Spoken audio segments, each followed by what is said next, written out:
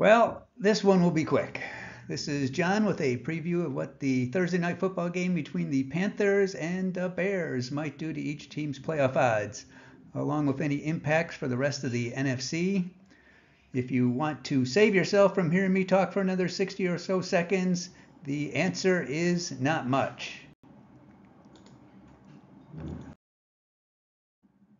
If you're still here, well, bless you. All forms of internet points are appreciated, by the way. Here's where things stand now in the conference. Bears and Panthers way down at the bottom and not in playoff contention without the strongest of imaginations. This is how things would look like with a Bears win before the Sunday games. Their slim odds would gain a few points. The Panthers' slim odds would get a little bit slimmer.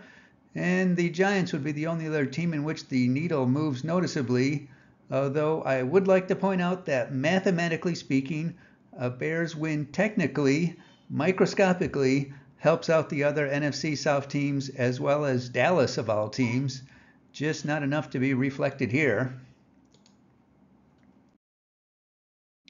If the Panthers win, it wouldn't do much either. Technically speaking, all the teams other than Dallas and the other NFC South would be better off ever so slightly, and the Panthers would gain a couple points in the odds while the Bears would of course suffer.